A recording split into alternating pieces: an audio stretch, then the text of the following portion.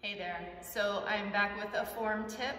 Today I'm going to talk to you about planks, and then also when we flip over to our backs doing abs. So plank work, I always say stack your plank in class. So what I mean by that is you want to, first of all, really spread your fingers apart because you want to take the pressure off your wrists.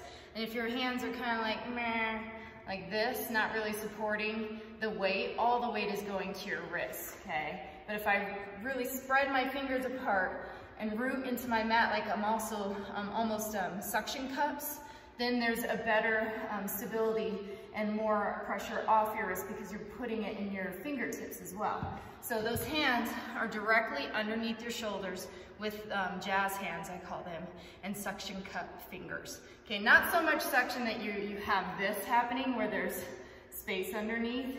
You want to really press that whole hand in, but I'm just gripping a bit more with my fingertips. Okay, so that's one. So here's the front view.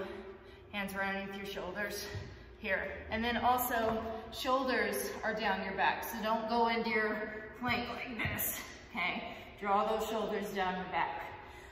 Something else that I say is fill the space in your lower back. And what I mean by that is we do cat and cow, right, in yoga. And then there's this neutral spine position, and that's this right here. So I'm still filling in this space of my lower back, and I'm not releasing in my lower back. So fill that space. So once you find those two things stacked and filled, then you can step it back to that plank. My feet are off the camera. There you go. Okay, so there's your plank. When you're doing push-ups, I have kind of wider shoulders, but it's just really depending on where you are with your shoulder girdle. But I go a little wider than shoulder width. And when I see push-ups, sometimes people are too narrow and then their elbows are like going out to a diagonal back. I have mine wider and I bring them out to the sides, okay? Just showing you my upper body. So push-ups are like this, they're not like in between that.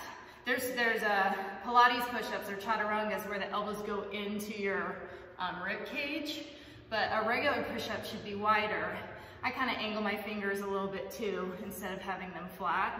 This just feels better on my wrists. Okay, so you just really have to listen to your body, but just check that you're making those elbows go out. Sorry, I'm a little crooked.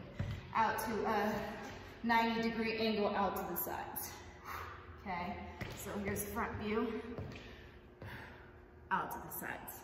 Okay, and then if I'm modified, I just have my knees down. If I'm modified, knees are down, but I still have that back filled in. Okay, like that. So there's your push-ups and your plank. So now I'm gonna go over when we're on our backs doing abs. Same idea of filling in that space. So when you're on your mat, I always say you don't want this space with an arched back. You want to actually press your navel into your spine. So now I can't put my hands, my fingers underneath my back. I'm imprinting my spine onto my mat. So you want to keep that position, and that's engaging your abs, pressing them in, because when we work our abs, we want to work them leaning in, not pushing them out, right? You don't want this happening, so we're leaning them in. So when we do our crunches, I'm lifting my shoulder blades off the mat, keeping space out of my chest, so the space between my chin and chest, keep that space. This is a crunch, and I exhale, shh, as I come up, and I'm pressing, shh, my navel to my spine as I come up. Pilates is a little different. So I reach my arms overhead, my lower back is still, so this is where you can really arch and have that bad form. Still got to fill in that space. When I reach overhead, I actually curl my chin into my chest so the pressure's off my neck, and then I'm using my abs, shh, pressing my navel in. And then same thing, I'm looking at my navel, pressing it in and in, shh. Imprint my spine, keep it there to reach overhead. Okay, so when we do modified stuff with the hands underneath our butt, it's kind of messing up this idea of pressing your lower back into the mat, but still think about doing that. So engaging and filling that space.